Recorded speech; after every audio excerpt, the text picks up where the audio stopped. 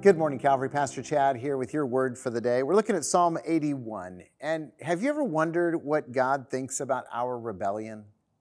What he would say to us regarding our disobedience and sinful habits that just kind of plague our lives? I think it would sound a lot like us being exasperated with our children. I mean, have you ever been to that point where you just finally say to your kids, hey, listen to me, I'm trying to save you trouble, I'm trying to save you heartache, I'm trying to save you pain, and they just go on doing what they're doing anyway and ignoring you, and how frustrating that is to watch them invite pain into their lives. Psalm 81 kind of describes that as God speaks to us. Listen as we pick up in verse 8 of Psalm 81. Hear, O my people, while I admonish you. O Israel, if you would but listen to me. There shall be no strange God among you. You shall not bow down to a foreign God. I am the Lord your God, who brought you up out of the land of Egypt. Open your mouth wide, and I will fill it. But my people did not listen to my voice. Israel would not submit to me. So I gave them over to their stubborn hearts to follow their own counsels. Oh, that my people would listen to me, that Israel would walk in my ways. Do you just hear the frustration in God's voice? Do you just sense that deep longing that he wants to bless us?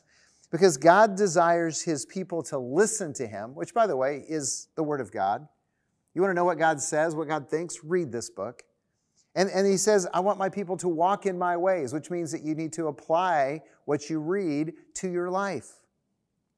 And when we do this, then God promises to provide for us. He says, look, I'll fill your mouths. I mean, it's always about the food in the Old Testament, much of the New Testament. It's always about people not having enough to eat, which is why Jesus taught them to pray, give us today our daily bread. And so it was all about hunger and having enough. He says, look, God will fill your mouths and God will fight for you if you will but listen to him. But what happens if we continue in our rebellion? Well, God told us that. Again, verse 11, he says, but my people did not listen to my voice. Israel would not submit to me, so I gave them over to their stubborn hearts to follow their own counsels. By the way, that didn't lead to a good place for Israel. I mean, they ended up, being wiped off the map pretty much, conquered, suffering, just pain. So it didn't lead to a good place for Israel, and it won't lead to a good place for you. I mean, we're going to reap what we sow. And if we sow to the flesh, from the flesh, we're going to reap destruction. If we sow to the Spirit, from the Spirit, we'll reap life.